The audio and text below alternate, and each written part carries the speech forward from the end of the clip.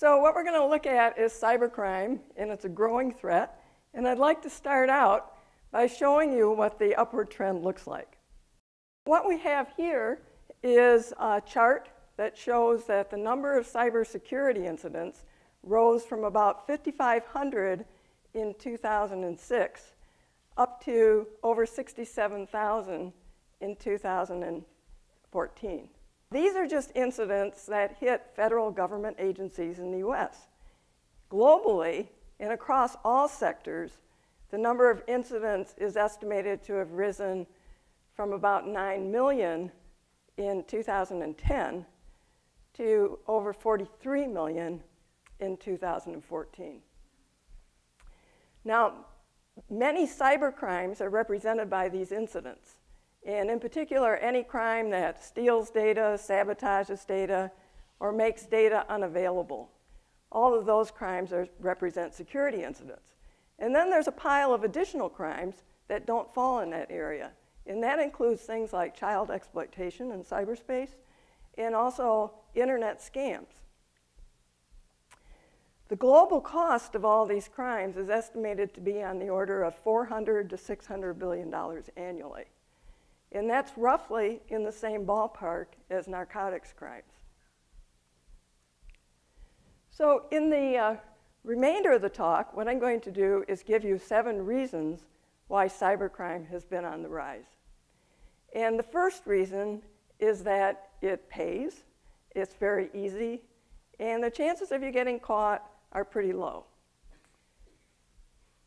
So why does it pay? Well, today, all of our money is online. And in many cases, the criminals will get direct access to our bank accounts, and they will transfer money straight out of our accounts into theirs. In other cases, they will hack into companies like Target and Home Depot, and they will download tens of millions of credit and debit cards. And they will take this information and they will, in some cases, convert it to make counterfeit cards, and then they'll withdraw money from ATM machines from your account. Or they might just sell the card information in the computer underground, or they might just go on a shopping spree at your expense. Now, not all of the crimes are financial. We've also got lots of spies. They're stealing corporate data and government data. And in some cases, there are students who thought maybe they could get better grades by hacking into their school systems. I don't recommend doing that. A couple students in Southern California were recently arrested for trying. And activists have also found that cyber attacks make for an interesting way of protesting. And what you see on the right here is you see one of the first web defacements to have taken place almost 20 years ago now. And somebody hacked the home page of the Department of Justice, and they changed it to read Department of Injustice, and they were protesting something called the Communication Decency Act. Well, in that case, that particular act was eventually ruled unconstitutional. Okay, the second reason why cybercrime is on the rise is that there's just way too many doors, and the number of doors is going up every year. So if we go back in time to the 1940s, when the first computers were appearing, there was just a handful of computers. They were big, they were clunky, expensive, and they were not connected. And there was no cybercrime. In fact, cybercrime didn't start happening until the 60s.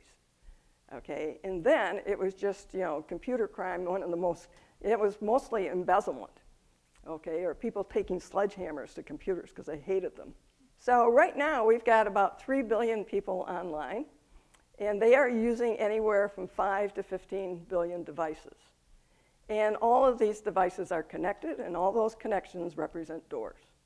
And on top of the obvious doors with the connections, most of these devices have vulnerabilities in them. And so that creates backdoors, and somebody's going to find them.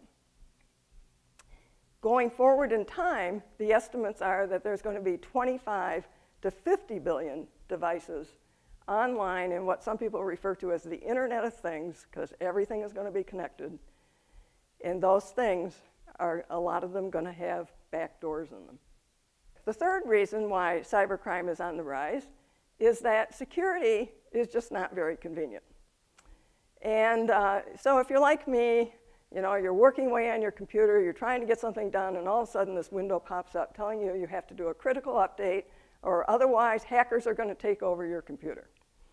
So do you stop and do the update? Well, sometimes, but maybe not. Right? You put it off. Another example is passwords. So we all know we're supposed to pick good passwords.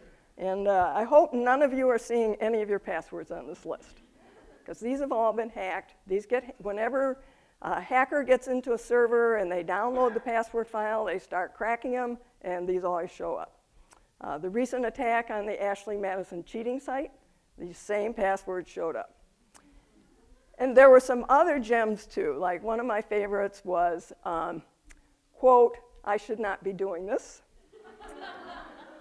And another good one was, quote, "the best password ever." And then a third example here of the inconvenience. This has to do with encryption. So encryption is a really powerful tool. If you encrypt up your data and somebody gets access to it, they can't make any sense out of it. It just looks like gibberish. The problem is it's not very convenient, especially not convenient for communications. Because if you are messaging with somebody else, you have to be using the same kind of encryption. Well, what we have here is a tweet from somebody by the name of Joseph Bonneau. And he had sent an encrypted email to a guy by the name of Phil Zimmerman. And it was encrypted with something called Pretty Good Privacy, or PGP. And Zimmerman had written back saying, "I can't decrypt this. I don't have PGP running on any of my devices."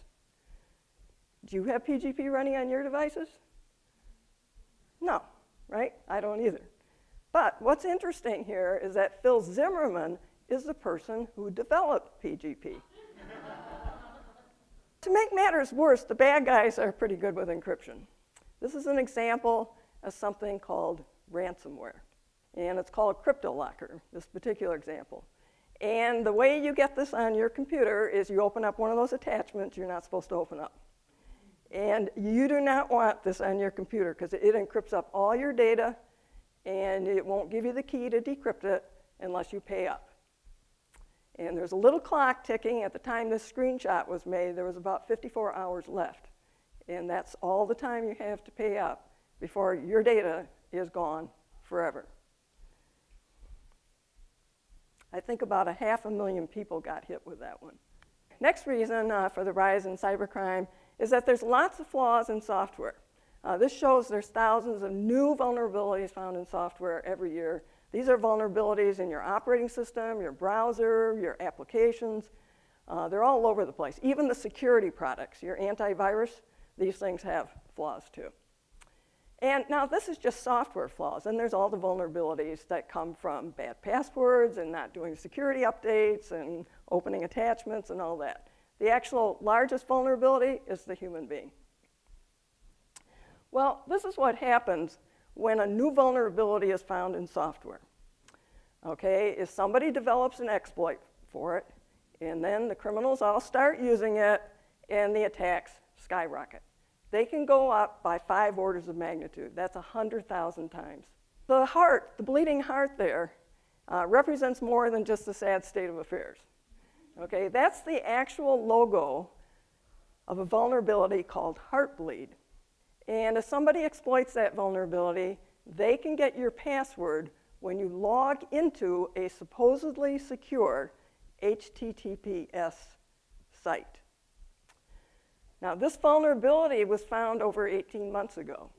As of a couple of weeks ago, there were still at least 200,000 sites out on the internet that had not done their security updates. You do not want to go to one of those sites. Now, as we talked about before, security updates, they're not convenient. Well, it's even worse for companies than it is for us as individuals. Companies have to manage networks of hundreds or thousands of devices. A study by Kina Securities found that it takes companies 100 to 120 days to do security updates on average.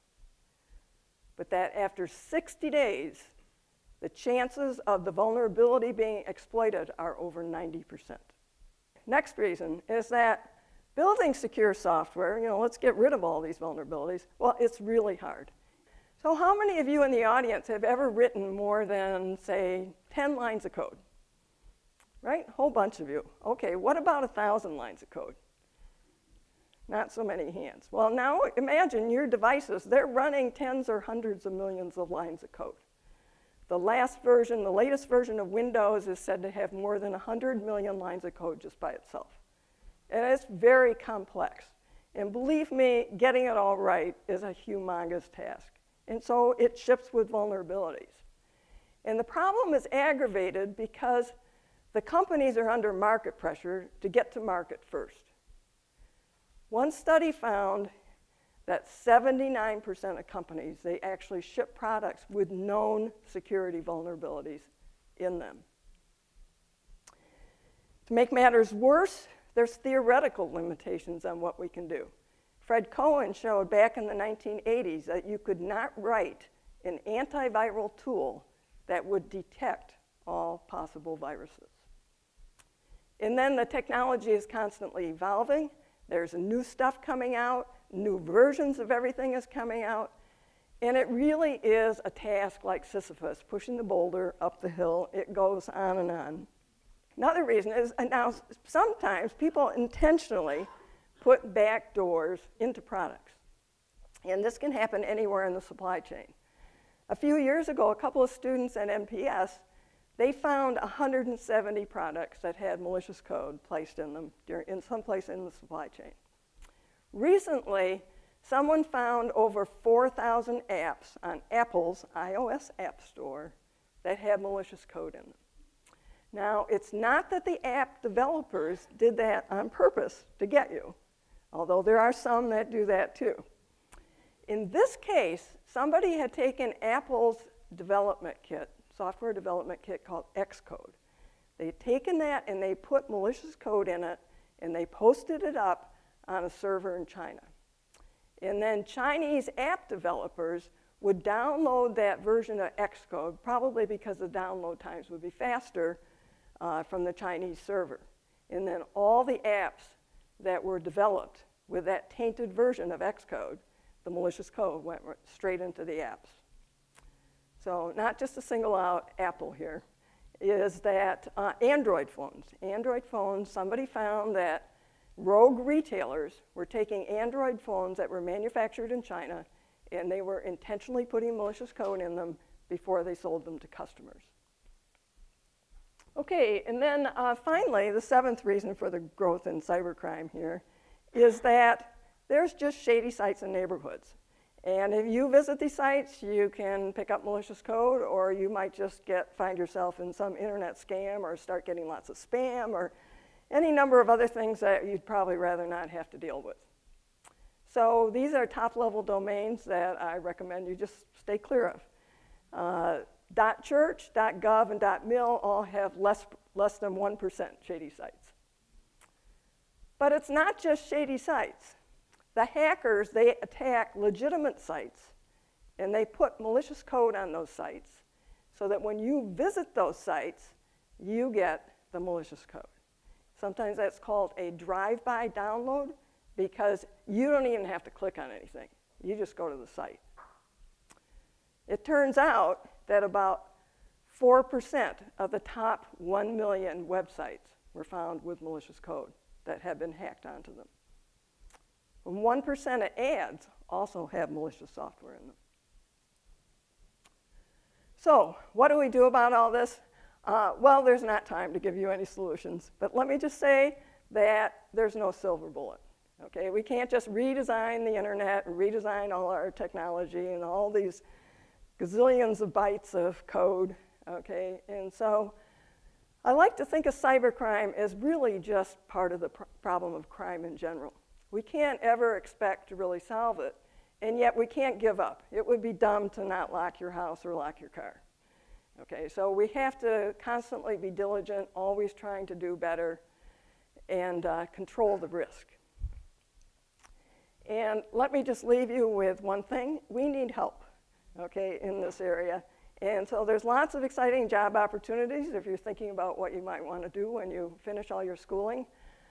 We need people that are cybersecurity experts. We need software developers that understand the security issues so they can avoid them.